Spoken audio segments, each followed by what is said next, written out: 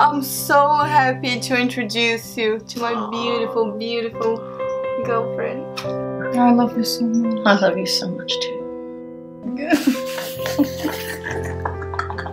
Get your drink. I love you. I love you too.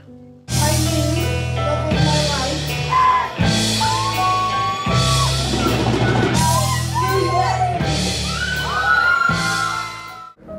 life. You have my heart, my mind, my body and soul for as long as I live. I am forever yours, my Eileen, in this life and for all eternity.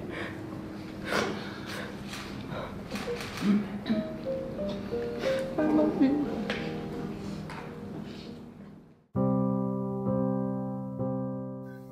Hi sweeties, welcome back to the channel. I don't know what to say.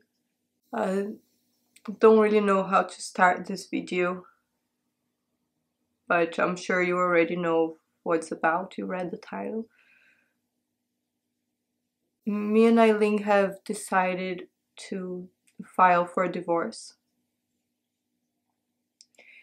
You probably already know why if you've been following us for the last few months. I posted a video talking all about our marital problems, but at that time there was still a little bit of hope. Yeah.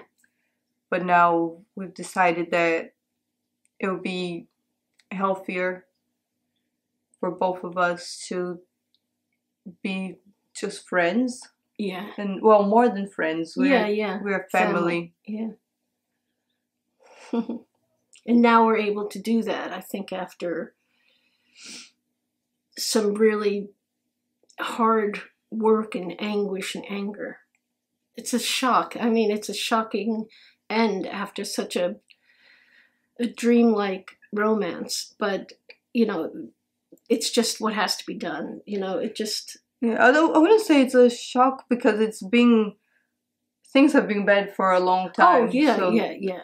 But when we think of how it started and that's how happy we used to be, it's shocking that it got to this point. Yeah, that's what I mean. Well, I just think of the beginning and how much promise there was there and how much love. And, you know, people make mistakes. And I'm not saying the whole relationship was a mistake, but, you know, it's just inevitable that we've come to this today. Yeah, for sure. It's obviously very upsetting for us, and I know that some of you who have been following us from the beginning will be upset too, and I'm sorry for that. I never wanted to upset you. And also, I know that there are a lot of people who follow us because of the age difference and who thought we were an example that age gap relationships can work. And I just wanted to say to those people that please don't be disillusioned because of us breaking up. We're not breaking up because of the age difference. At least in my opinion, that was never, ever the problem. It's something else completely separate from that, in my opinion. So yeah, I just wanted to put that out there because I know there will be people saying, oh, see, I knew it wouldn't work with the huge age difference, and that wasn't the problem at all. Well, I mean, as you know, I kind of a different perspective, slightly different, though I do want to say, have the courage of your conviction in your relationship. If it's age gap, if it's no gap, just have the courage of it. And if it lasts forever, that's fantastic. And if it doesn't, you know, that's the way it goes sometimes. But in terms of age gap, I feel that on my end, that, you know, you would think, many people would think that the older person would have the maturity to know whether going into a relationship with somebody 37 years younger is a very smart thing to do. And I can say with, you know, the greatest regret that for me, I wasn't a healthy enough person to recognize that this person was quite a lot younger than me. And my lack of suitability for a long-term relationship, or for any relationship really, is what affected us largely in a negative way. And had this been with a person who was my age, she might have, seen sooner than I could that I wasn't a really viable candidate. Does that make sense? You're being kind of hard on yourself saying that you're not a viable candidate for a relationship. You're a great person, but some of the decisions you made, but I wasn't the person I should have been for you. It would have been a healthier relationship if I wasn't flawed. I know a lot of people... Everybody's flawed, but it's about the choices you make. And that, I think, has nothing to do with someone's age.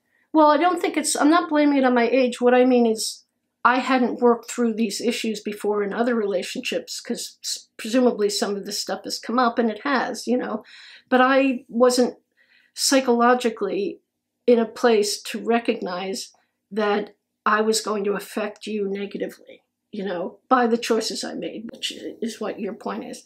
And I agree with you on that.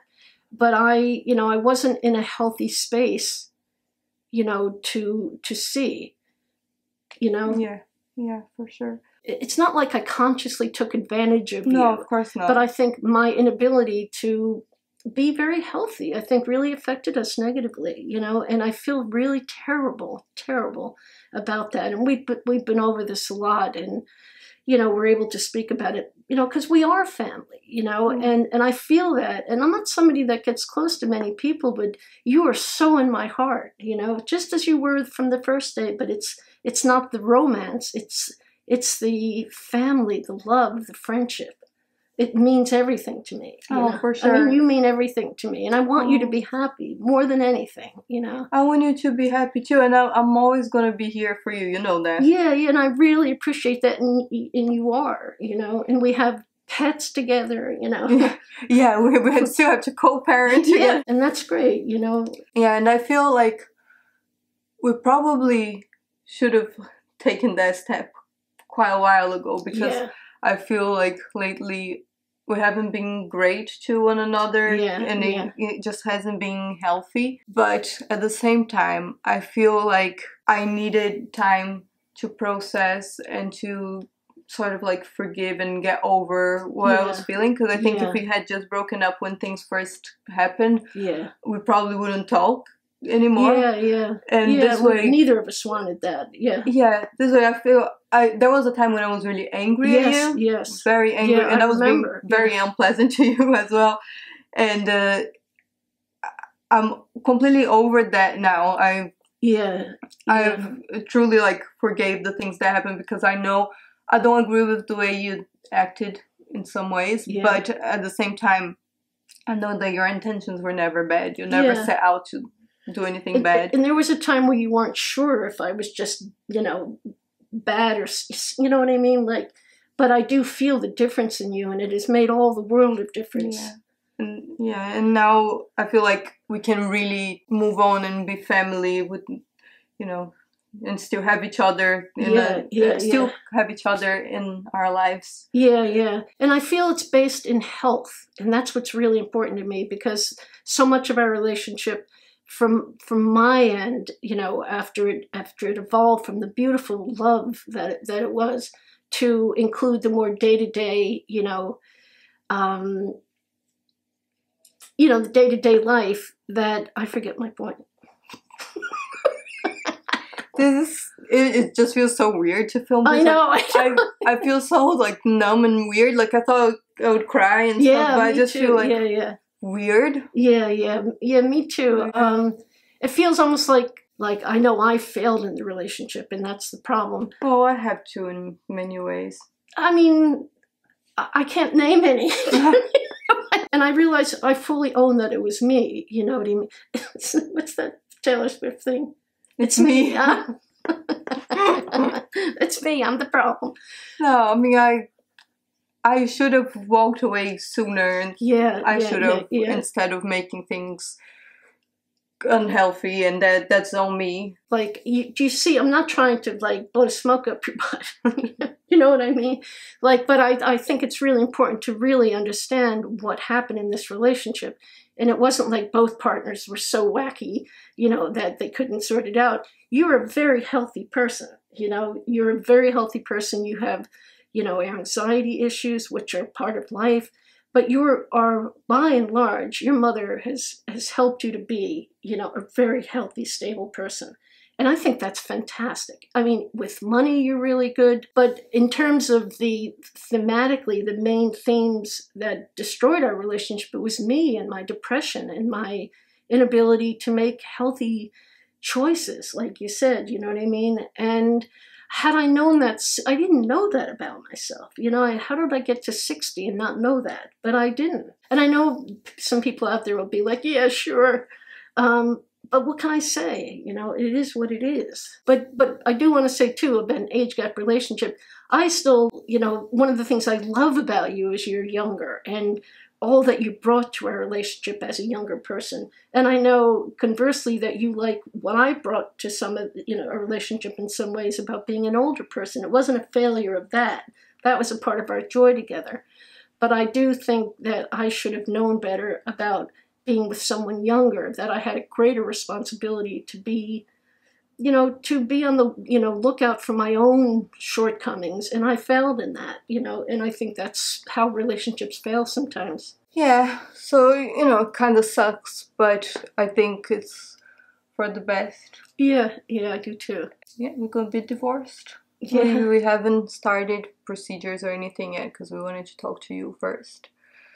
I think a lot during our troubles, I think I should have talked to you sooner than I did, because I think some people were upset that I didn't because they were following us from the beginning. Yeah. But at the same time, it's hard, isn't it? Because it's like my job to share everything, because I have this channel and that's like my job and a commitment I have with y'all, but at the same time it's my personal life. Yeah, right. And some things are painful, and then you also upset people by oversharing. Yeah, right. Like some people didn't like that I shared our problems. Yeah. But some people thought I didn't share it soon enough. So it's, you can't please everybody. Yeah. I did my best. Yeah, I think you did what was humanly possible. People love love, and they love to see real love, and they saw our love, and they love that. They fell in love with that. Yeah, I mean, it was beautiful. Yeah, when it was good, it was beautiful. Oh, yeah. I still say this, like, when we first met and when we got married, and that whole time, it was the best time of my life. It was really beautiful. Yeah. And I think it was the happiest I've ever been, like, you know, our love and the hope for the future. Yeah. And because we had such a great love in the beginning, I think it was hard for either of us to let go. Yeah. And the anger was natural, you know. Yeah, we definitely held on for way longer than... I mean, I've gone through so many things, like fear of losing you, and then knowing that... Did you, though? Like, yeah. I feel like you didn't, like, care as much as I thought you did. But I did. I just wasn't able... Because there was so much that, you know, so many times that I said, like, if you do this differently, you will be better. Yeah. And you didn't. So to me, I was being under the impression that I didn't really give a crap. No, it wasn't about... It was my capacity to love in a healthy way that wasn't there, you know? But, like, were you even, like, upset when things started going south? Yeah, I was. I did, but what I did was an unhealthy accommodation to that, which is sent me further into myself. You know what I mean? That's what I mean about dysfunctional adaptations, that I was full of them. You know what I mean? Like, I didn't turn to drinking. I didn't turn to drugs. I just went deeper in myself, which pulled me away from you, which I don't know. Yeah. Sometimes I think I'm just an organism that just will never learn, you know? No, don't say that. No, I mean, I really feel that. I definitely feel like we at least, like, if we don't feel things differently, we express sadness in a different way, because I feel like I've been I've had some really like dark, sad moments about everything. Like mentally, I've been through a lot because of our relationship. And you don't think that I had the same kind of anguish? Yeah. Well, I pretty quickly understood that I shouldn't be in the relationship, I think. That I wasn't good for it. And that just, you know, I don't know. I started to feel I didn't deserve the relationship anymore, and I withdrew. But I've never loved anyone as much as I've loved you. Are you sure? Yeah, I'm sure of it. I'm absolutely. I've said this from the very start. Of that I'm sure. And also the love that I feel still today, like, is like, this has been unlike any breakup I've had. You know, mine haven't been all that dramatic. You know what I mean? Oh, I don't get teary-eyed. Oh, I just get upset because sometimes I wonder if you even like felt the same way as I did. Oh, I did. Of course I did. You know, well, I say, you know, I did. Yes, I did. I absolutely did, you know. And I still feel a powerful love for you. I mean, maybe I don't express love very well. But yeah, no, it really upsets me. It troubles me that you don't know if I loved you. I mean, I gotta say, Julia, you're just the sweetest thing in the world. You're an incredibly sweet human being. Oh, so are you. Oh, I mean, you're so kind and loving and everything. It's just, I just, my anxiety couldn't cope with the stuff you do. I know. Remember the guitar thing? You probably didn't even tell them when I bought like 3 guitars. No, didn't tell them. Oh, I'm like, you know, I fully admit that I'm crazy. You know, in some. Don't say you're crazy. But I am, and I mean, you know, I'm joking. You do have to make better choices, though. This is just a really sad day. You know, it's an incredibly sad day, and you know, I will forever feel I've done you wrong in some really sad ways. Stop it. It's okay. No, I'm just saying. No, it's really important. I'm not saying that for the sympathy vote. You know what I mean? So, if you're a long-time follower since, you know, we got together or before that, please don't be upset. Because we're still going to be in each other's lives. Yeah. Oh, absolutely. Yeah, we're family. Like, you're my best friend. You know, you are. Yeah. And again, please don't think that age gap relationships are bad because ours didn't work out.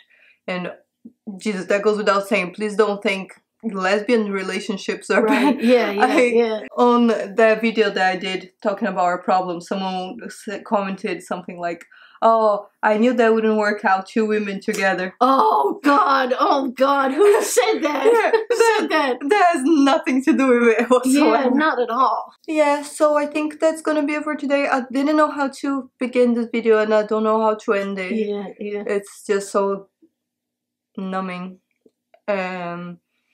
But we'll keep you updated. Please be kind. This is a difficult time for us. Yeah. Yeah. Thank you so much for watching and for having watched all along our journey. It was a beautiful journey. You know, we had ups and downs, but it was beautiful. It was beautiful. And I don't regret it at all. Yeah, I don't either. I regret my behavior, but I don't regret it. Okay, so that's gonna be it for today. Thank you so much for watching. And I always love you. I just want to say that. Oh my God, you're gonna make me cry. Oh, it's okay. I always love you too. Yeah, I just want you to know that I see you and I will always love you. Oh my God. Stop. It's okay, darling. My baby. Oh God, you're gonna make me cry. Oh, you okay? I'm okay. Alright. Bye-bye, everybody. Bye. Oh, it feels like it's the end, doesn't it? Oh. Sorry. No, it's almost like when we're still filming, it's still like a thing. Yeah. And now that when we turn off the camera, we've been, oh my God. Oh, darling, it's okay, my baby. Oh, it's alright, darling. It's okay, and it's okay to be upset. Oh, my darling. Oh. I'm so silly. No, you're not. You're not silly. Do you want tissue? Okay. Thank you so much. Thank you. Thank you. Okay. It's like the end of an era, isn't it? Yeah. Well, don't give up on love. It's worth it. It's worth it. Even if it ends like this, it's still worth it because it was the best time. Yeah, ever. Really was. It was really beautiful. Yeah, I'll always remember the extraordinary love that we've had. For sure. Oh. Okay. Bye-bye, everybody. Bye.